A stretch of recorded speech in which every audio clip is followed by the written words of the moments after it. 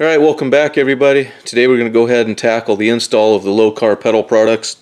Some of you guys have seen the unboxing video of the accelerator pedal already.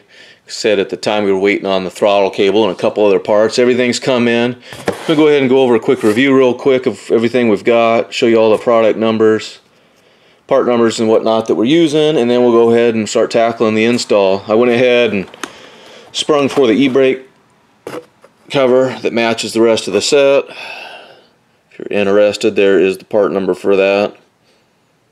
Again, it's for a chevelle. I don't know why it wouldn't fit any other 68 through 72 GMA bodies, but again, if you are interested, check with Lokar before you just order that. Nice thick quality piece, just like the others. Again, you get your instructions. Again, there's the accelerator pedal. If you haven't seen the other video, check it out. You'll see that more in detail. Again, there's the part number for that. Unfortunately, at this time, this still is not available to you guys yet, but it'll be coming out soon, so keep an eye out for that. Again, the difference is this is the direct bolt-in for the chevelle.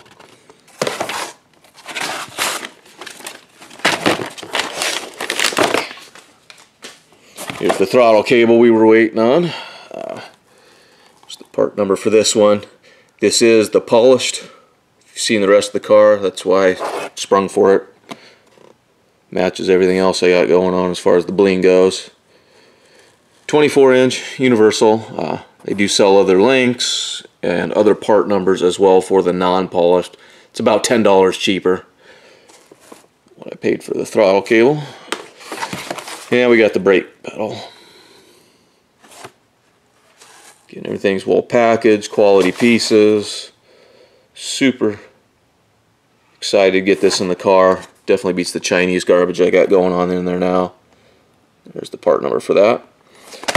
To try and save a little bit of time and speed up the process, I've already removed the old throttle cable and the accelerator pedal.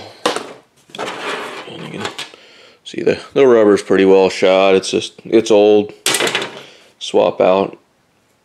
And besides that, without some serious modification, it won't work with the Lokar pedal.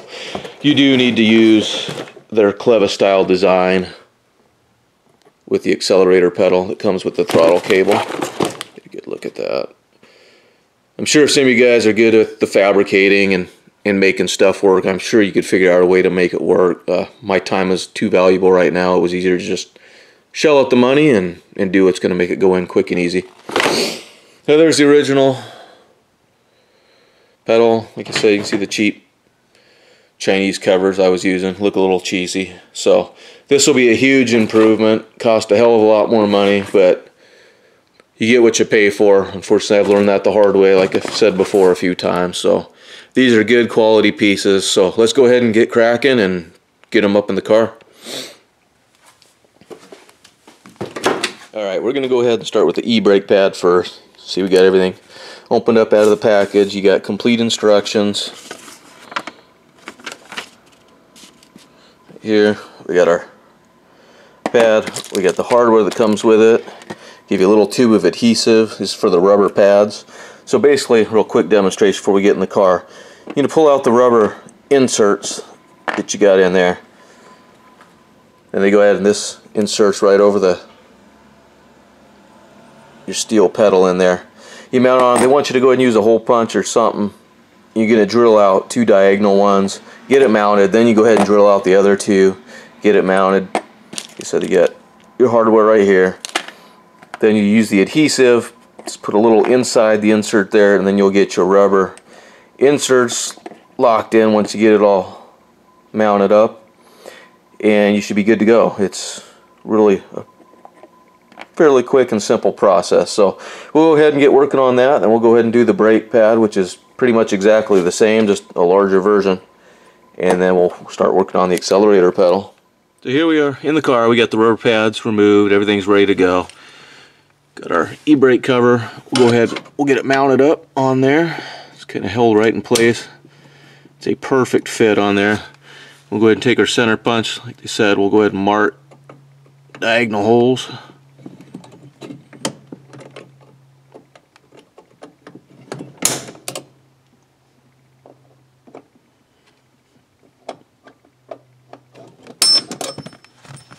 Okay, got our marks.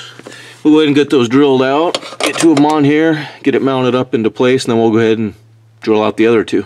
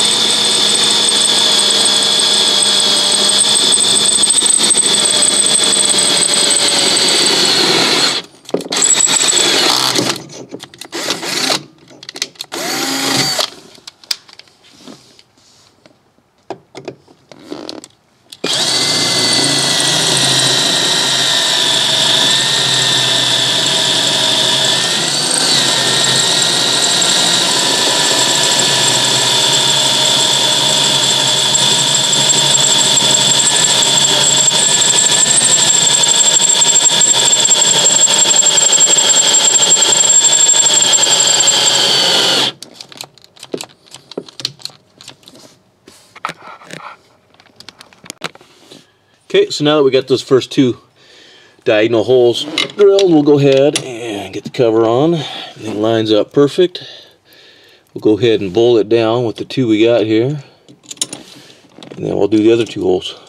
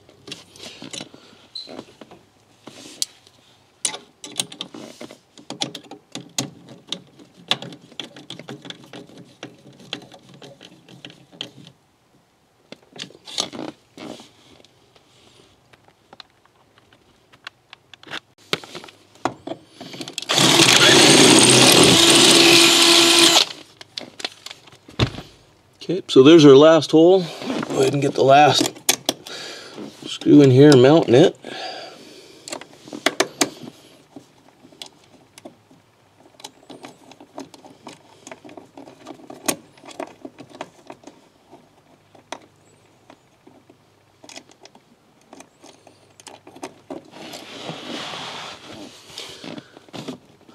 So that's pretty secure, guys. That ain't going anywhere. I'll go ahead and we'll get the rubber pads glued in place and she'll be done. Okay, so the next step is take a little bit of the supplied instant adhesive. You just put it right in here where the rubber boot's going to sit. And we'll install it. Just trying to be careful not to get any out on the brushed finish. The instructions do say you can go ahead and remove it with acetone if you can hit it real quick before things dry on you. We're just going to be careful not to get it on there in the first place.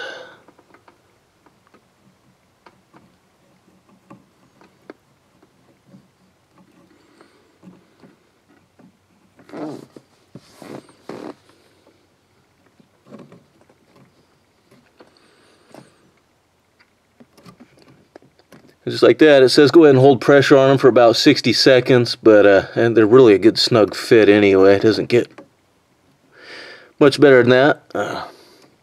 So while I hold a little pressure on it, go ahead and show you guys, let you look at it. There's your finished product. Just like that. So there's the e-brake out of the way. We'll go ahead and move on to the brake pedal itself and go from there. Okay, so here we go with the brake pedal. We'll go ahead and get her opened up. Like I said, this is basically the exact same install as the e-brake pedal. And you got 4 holes. So I'm not going to do every little detail of this one just to save a little time, keep the video a little bit shorter. It's the exact same thing. You got your instructions, your supplied instant adhesive that comes with it. So your rubbers will pull out of there. We'll drill our 4 holes, get it mounted up. just a larger version. Everything else is the exact same other than that. So we'll go ahead and get that in there. Like I said, I'm not going to show every little detail. We'll try and keep the video a little bit shorter. And then we can move on to the accelerator pedal and the throttle cable. Alright, so there we go, guys. Got both the brake and the e-brake pedals installed. Like I said, identical installation. Pretty much skipped the steps just to keep the video a tad shorter. It's basically a repeat of what you just saw with the e-brake, but so far looking good. We're all ready to go ahead and get the accelerator pedal installed, so let's go ahead and get on that next. So we got the instructions, pretty straightforward and simple, just like the other videos or the other components.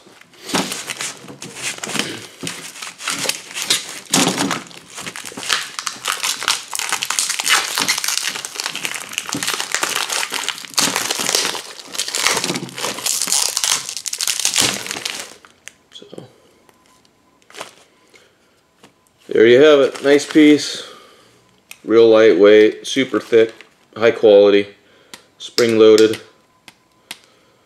So let's go ahead and get it installed in the car. Okay guys, so to make the installation that much easier, we just went ahead and I pulled everything apart, the accelerator. Just get the bracket mounted up to the firewall and then we can put the rest of it together.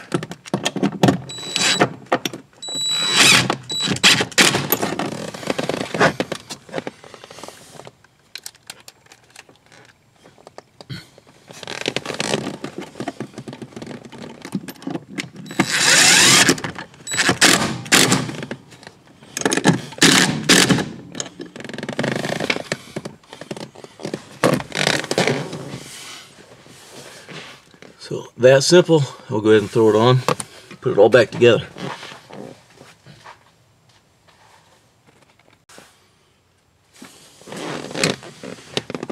Real quick before I stick this back on, just so you guys are aware, this is spline, so you can make your adjustments as necessary when you're installing the throttle cable. You basically clock the arm wherever you need it. I'm just gonna stick it on for now just so I don't lose pieces and keep it out of the way.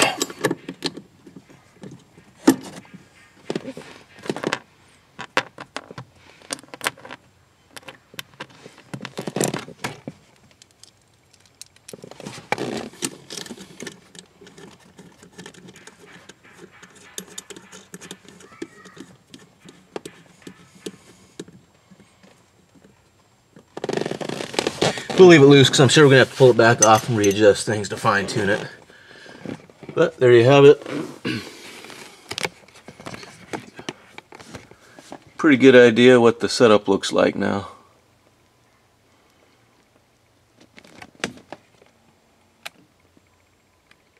So now that we got all the pedals installed, we're on to the final piece of the puzzle here.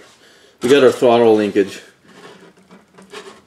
We'll go ahead and get this hooked up. It's going to be hard for me to do an exact play-by-play install of this, so we'll just go over how it works. It's pretty simple and straightforward, but this is a really well engineered and thought out piece.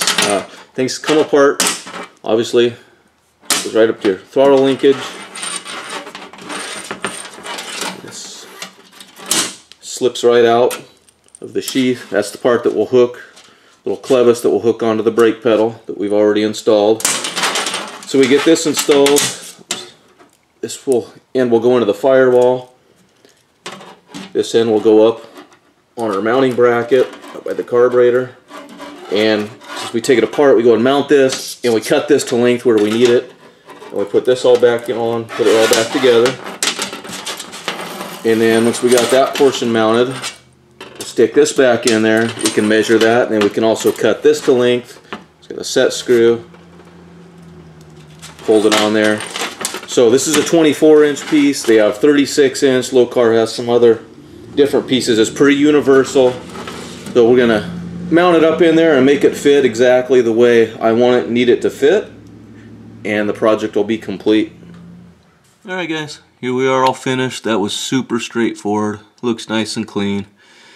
Right through the firewall. Like I said, not a whole lot to it. Went in just like it was supposed to. Looks good. I'm really happy with it. Here is the finished product.